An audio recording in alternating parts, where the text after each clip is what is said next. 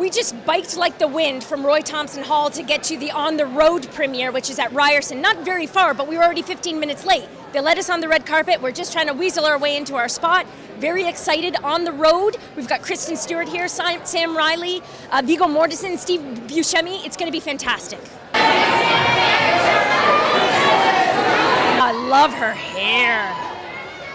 Wow, look at that. That's incredible. As a 16-year-old, that might have been a little tricky, but I mean, are you happy you had the time to grow into it? Luckily, I think with a girl like this, with a look like this, words don't matter. Thank God, because he got something for me, I guess, when I was that age. I could never have, I probably could never have opened up the way that I have.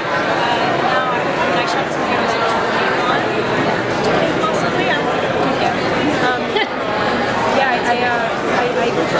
so happy that I had enough time to kind of get a little bit older because, you know, Gwen was 16 when this happened, but I was just a younger 16. So yes, absolutely, I was really happy. Thank you. Walter Salles directed. It's taken forever to get this movie made. The rights for it were actually bought 30 years ago by Francis Ford Coppola. It turns out now that his son Roman is one of the executive producers. Kind of nice, a family affair. Anyway, we're expecting Kristen Stewart, Viggo Mortensen, Steve Buscemi, Sam Riley. It's going to be a star-studded cast. Very excited. I took a road trip once, and you know, I went to Graceland in Oxford, Mississippi, and we spent time in New Orleans and just, you know, drove across a lot of Texas, very big state to drive through, and Austin was fun, and yeah, so I did it once, but it was so fun. Gives you, you know, real perspective of where you live too. It's like not just Los Angeles and New York.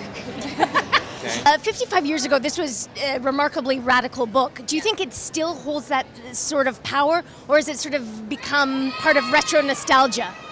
I think it's inspiring for any young man of any generation. It's just, you know, thinking outside of the box. The way it's written is so beautifully. That, you know, is timeless. But definitely not. Do you think it could affect young women of the same age, or?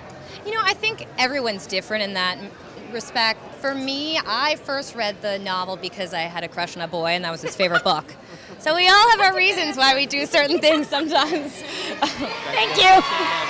That was nice. That was nice. She was really nice. Pretty.